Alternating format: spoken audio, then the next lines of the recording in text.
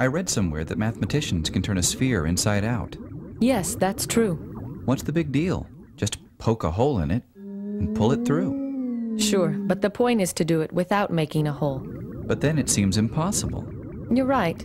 You cannot do it with an ordinary sphere, like a basketball. You have to understand the rules of the game. This sphere is made of an abstract elastic material that can stretch and bend and pass through itself. But you cannot rip or puncture this material without destroying it, and you cannot crease it or bend it sharply. If the surface can pass through itself, what's the problem? Do you think allowing self-intersections makes it easy? Try it. I'll push the two halves right through each other. Be careful. What about that ring around the equator? Remember, you mustn't tear or crease it. Let me try again. That's no good either. You're pinching it infinitely tight. But then there's no way. It's impossible. You'd have to crease or pinch it to turn it inside out. It is surprising, but watch this. Is this it? Is this a sphere turning inside out? You bet. That wasn't easy to follow, was it? To figure out what's going on, let's look at something simpler. A circle. We'll build a vertical wall along the circle so that we can color the two sides differently. Can you gradually turn this circle into this other circle, where the purple and gold sides are reversed without creating sharp corners? Of course. I can turn a rubber band inside out. Remember, we're really trying to turn the circle inside out. We only built the wall so we could see the different sides. Oh, yes. The wall has to stay vertical, and it can't have creases, but it can pass through itself. Fine. Let me try. Watch out. That was a sharp bend. If we could make sharp bends in the material, we'd be able to turn any curve into any other by moving each point of the initial curve in a straight line toward a target point in the final curve.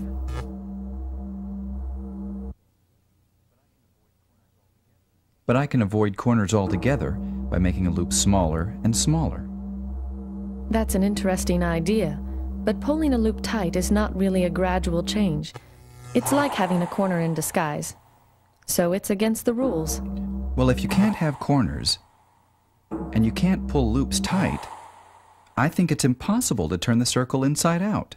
Yes, you're right. Wait a minute. Am I supposed to believe that you can turn a sphere inside out, but not a circle? Yes.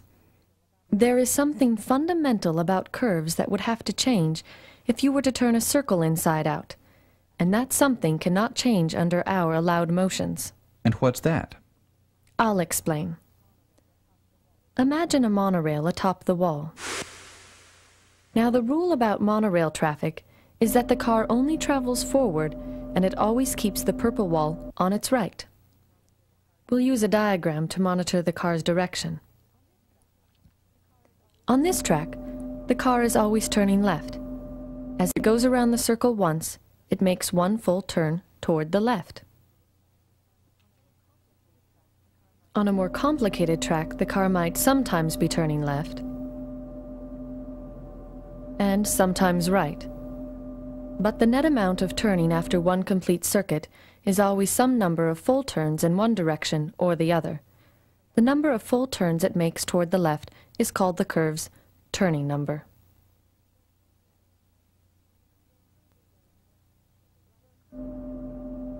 For a curve where there is more turning toward the right than toward the left, the turning number is negative. Hey, and if there's no net turning, the turning number is 0. Right. I had a hard time following the net turning for this winding track. That's natural, but there's another way to get the right answer. Find the spots where you're traveling in a particular direction, like due east. Let's see. Since we're looking from the south, that would be wherever the monorail is going toward our right, where we see the purple wall face on. Exactly. At some of these points, the track is curving away from us. Viewed from here, it looks like a smile. At these places, the car would be turning left. At others, the track looks like a frown. Curving toward us, at these points, the car would be turning right. The net number of full turns increases when the car passes a smile and decreases when it passes a frown. Starting at 0. 1, 2, 3, 4, 3, 2, and we finish with 3. The turning number is the number of smiles minus the number of frowns. I see. The turning number measures happiness. If you insist. Now, the nice thing about the turning number is that it remains the same when a curve changes according to our rules. Frowns and smiles can appear or disappear, but only in pairs that balance out. The number of smiles minus the number of frowns never changes. So a curve can only turn into another curve with the same turning number. Right. The turning number is the fundamental property I mentioned before. Now, what's the turning number for the two circles? This one has one smile and no frowns, so the turning number is 1. And if the gold is outside, one frown and no smiles, -1. It makes sense. On one curve, you're turning left all the time. On the other, it's the opposite. Good. So the reason you cannot turn a circle inside out is that would change the turning number. But wait, doesn't the same argument prove that you can't turn a sphere inside out? This sphere has a three-dimensional smile, and this one has a three-dimensional frown. So they have different turning numbers. Not quite. Your analogy is good, but to make it complete, we must look at a general surface and consider all the points where it is horizontal and gold is on top. We'll draw horizontal stripes to make these points easier to locate. Smiles are like bowls, curving up. Frowns are like domes, curving down. But there are other points where the surface is horizontal that are neither bowls nor domes. They are saddles and look like smiles from one direction and frowns from another. Near a bowl or a dome, the horizontal stripes form rings. Near a saddle, they form an X. But how does that change anything? Spheres don't have saddles. Ah, but the point is how these features interact. Look, a dome and a saddle can come together and cancel out. Likewise, a bowl and a saddle can cancel out. But bowls and domes, like electrical charges of the same sign, normally don't get near each other. The unchanging number for surfaces, then, is this. Add domes and bowls and subtract saddles.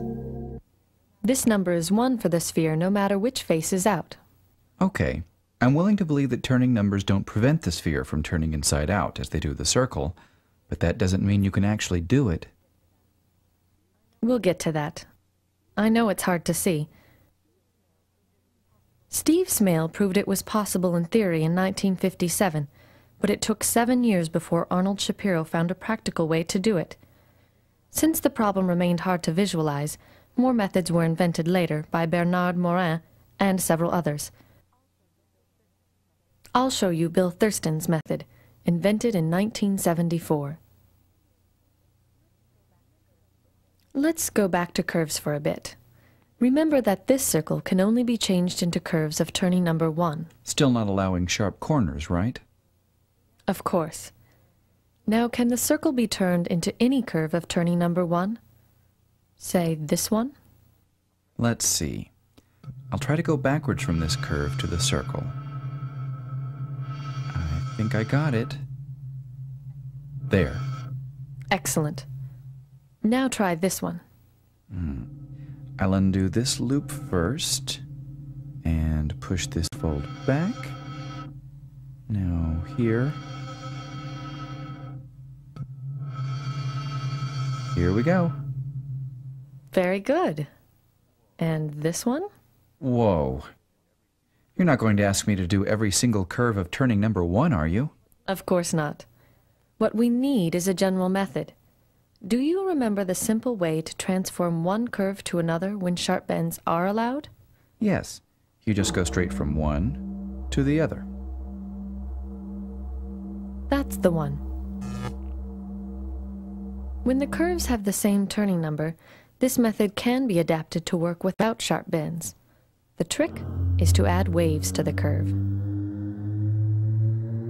Can we do it on a simpler one? Sure.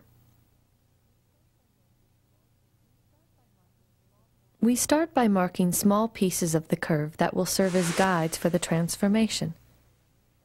We'll concentrate on these segments now.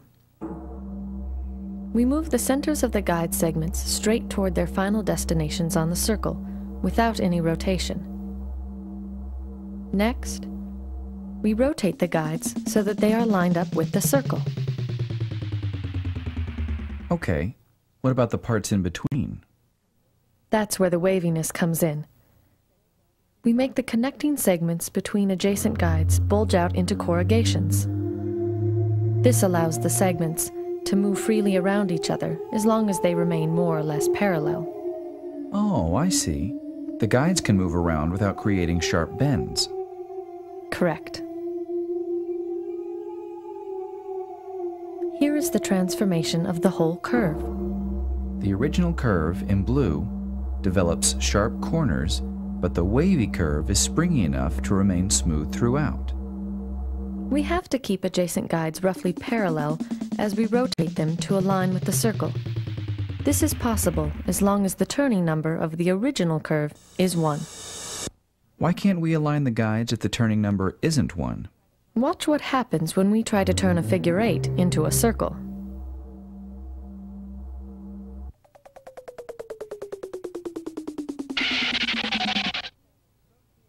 And here, both the initial and final curve have turning number 0.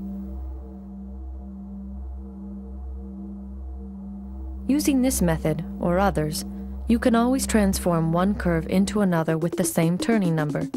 This is called the Whitney-Graustein theorem.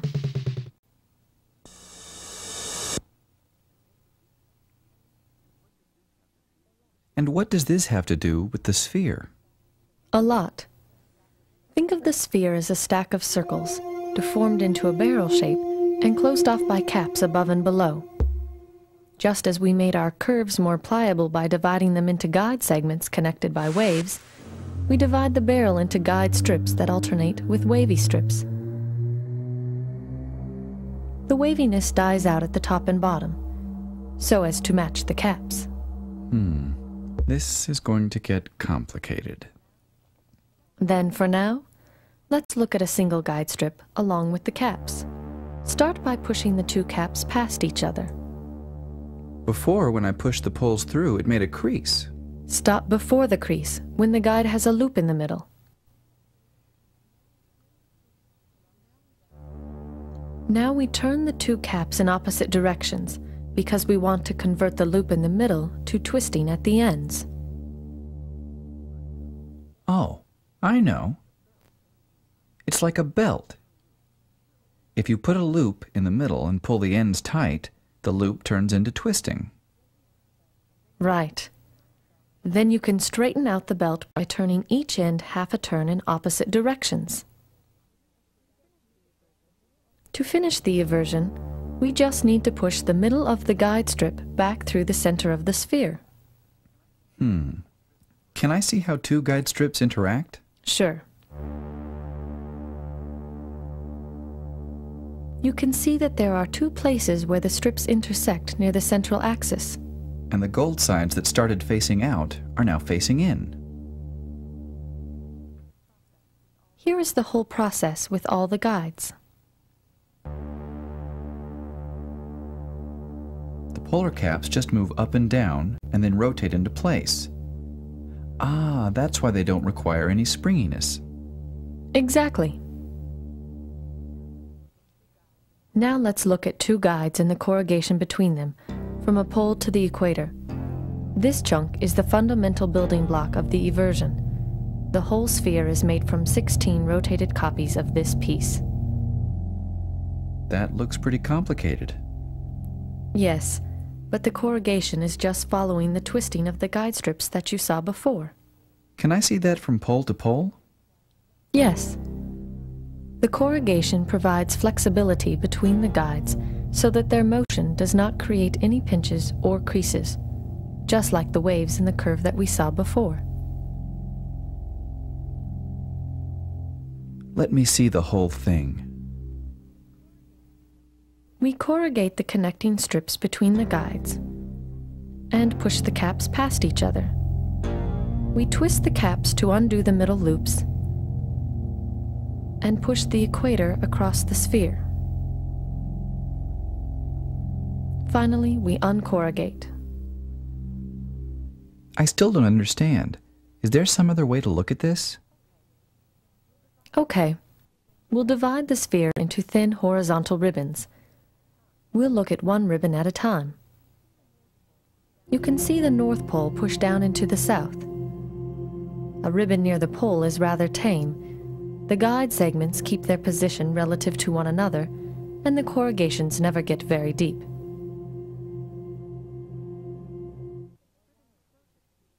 Ribbons closer to the equator are wilder, so we'll split the screen to see what's going on. On the right, the camera tracks the ribbon from above, so its apparent size does not change. This overhead view highlights the symmetries that are hidden in the side view on the left, where we see the position of the ribbon in space.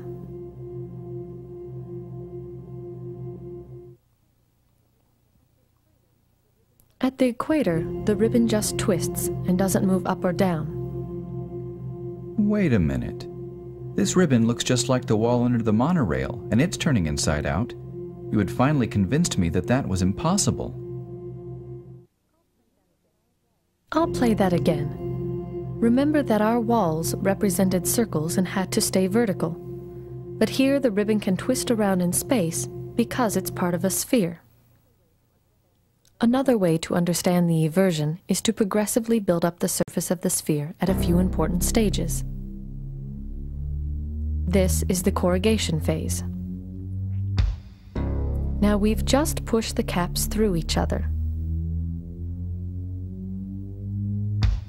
This is the middle of the twisting phase. We can see the complex activity at the equator. At the end of the twisting phase, the corrugations have nearly become figure eights. Here we're in the middle of pushing horizontally through the center of the sphere. Finally, we show the uncorrugation phase. The sphere is now entirely purple. Wow. I think I'm ready to see the whole thing again. Here goes.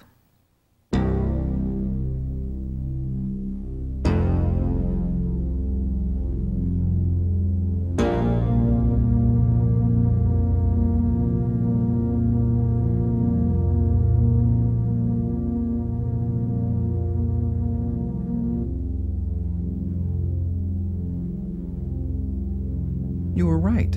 You can turn a sphere inside out without poking holes or creasing it, even though you can't do it for a circle. This is great. Somebody should make a movie about this stuff.